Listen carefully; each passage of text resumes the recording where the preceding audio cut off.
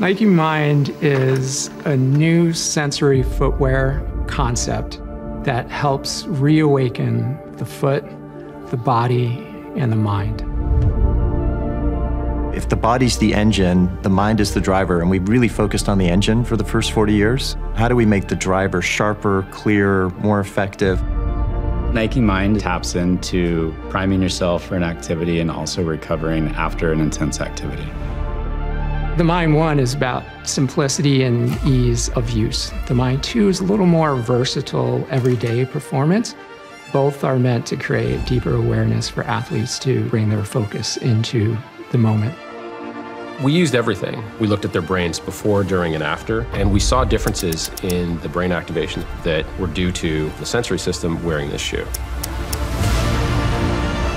I believe this is a new frontier of performance.